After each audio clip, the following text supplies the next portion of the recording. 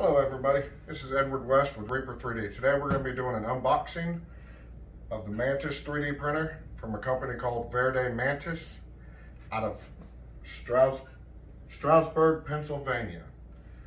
We'll just do the unboxing today.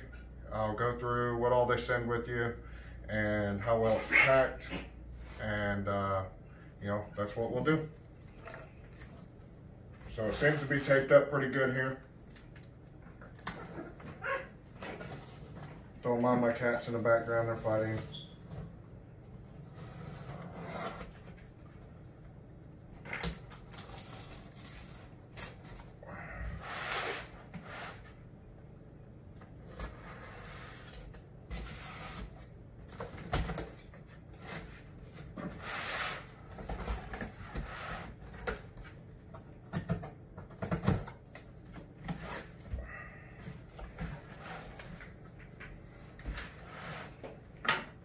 Set that aside.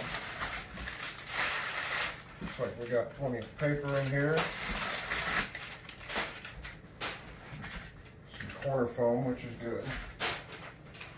This printer comes pretty much all the way put together. There are, from what they say, there are just a couple of small things that you have to put together on it before you can get started. Quick startup guide. Connect the Bowden tube, load filament, plug in power supply, connect the printer to the Wi-Fi. Now this has a built-in Wi-Fi to it, so you do not need your own Wi-Fi signal, which is really good because out here where I'm at, Wi-Fi is very hard to find. So basically I can hook my computer up to it and directly and not have to worry about outside Wi-Fi signal.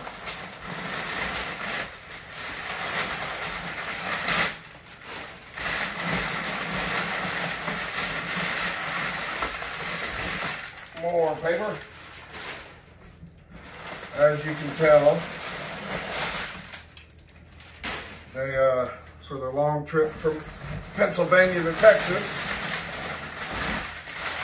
they wanted to make sure that this thing was secure. It's also wrapped in plastic, which is a good thing. Let's see if we can get this out of here.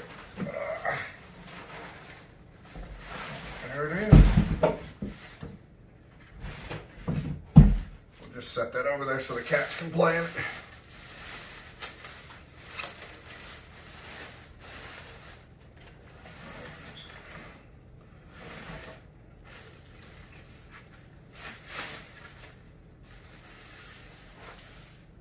There we go. Now, one of the things that got me interested in checking this printer out is it has a function where, I'll go over in another video. It has a function where you basically find a file on Thingiverse. You can do it from your phone or from a computer. You find that file and you send it directly to this printer. There's no setup, there's no settings. It's got its own settings that they run, so you can just hit print and go. Now, that's good for, let's say, my 13-year-old children that aren't very knowledgeable in 3D printing. That's perfect. They can just hook it up to their phone, send the file over there, and it prints. Now me, I like to get in there and play around with settings and do some really good stuff. So I'm also going to be testing whether it will work for, just first-time printers, and also if it will work for people that's been printing for a long time that likes to get under the hood and tinker with the settings. Okay, on to the unboxing.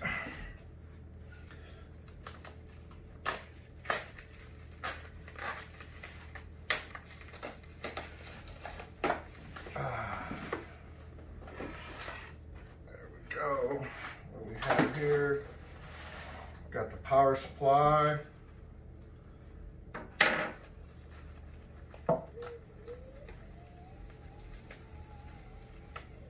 Looks to be packed really well. We got, this is the filament spool holder that it comes with. It also comes with a drip bucket, which goes right in here.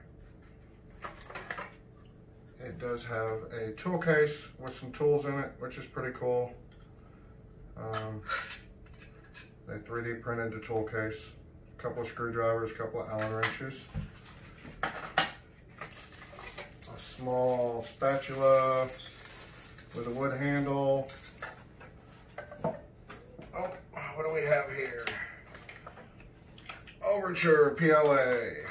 Now, normally printer companies will send you some cheap PLA, but Overture is a pretty decent brand. I've run them a couple of times. Not too bad. Just have to make sure you dry your filament. But yeah, they normally send cheap, nasty filament. I'm not gonna lie to you, it's pretty horrendous. But Overture is pretty good. That means they're definitely taking pride in their product if they're sending expensive rolls of filament with their printers. Let's see what else. Oh, we got an extra build tack plate in here, and it already has one already attached to the bed. So first glance unboxing, it looks really well put together. The parts are 3D printed inside here. So your fan shroud, everything is 3D printed. Seems to be pretty well put together, and I will have another video coming soon of me testing out the functions on it. I just wanted to do the unboxing of this one first, and it looks well put together. It's pretty sturdy. It's made out of, I want to say sheet metal. It doesn't look like aluminum, but it's got this pretty cool green paint job on it. Green's my favorite color, so that works out good for me. But yeah, that's it. That's the Mantis 3D printer from Verde Mantis. Stay tuned for another video.